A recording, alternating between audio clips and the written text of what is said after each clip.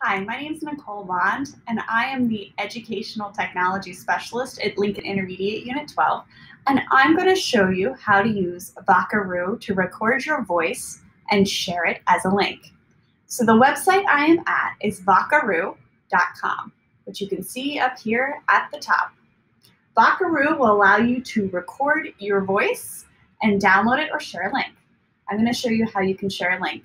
So if you look at the page, you'll see in the center of the page is a red button, and inside the red button is a little microphone symbol. So when I press that button, it automatically starts recording my voice. So you can see that it's blinking right now. You can see the time ticking away for what it's recording. If I wanted to, I could pause it right here.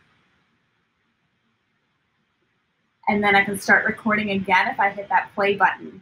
So you can see I'm recording once more. Once I'm done recording whatever it is I need to say, I can press this button right here in the center that looks like a block or a stop button. Once I have that, you'll see it has the recording right here. It's at 27 seconds. If I hit play, you'll hear my voice. It automatically starts recording my voice. So you'll see this is my recorded voice right here. If I go down here where it says save and share, I'm going to press where it says save and share with these two arrows.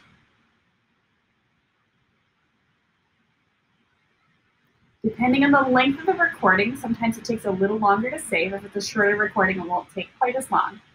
And what you see right here is that there's a link right here that I can copy and share to someone so that they can listen to my voice. So I can either highlight it and hit Command-C or Control-C to copy it, depending on if I'm on a computer or a Mac, or I can hit this button with the two squares right here. That's the copy button. So if I press the copy button, I can then paste it wherever I would like. For instance, in a Google Doc or in a comment. I can also just paste it up here at the top of this page.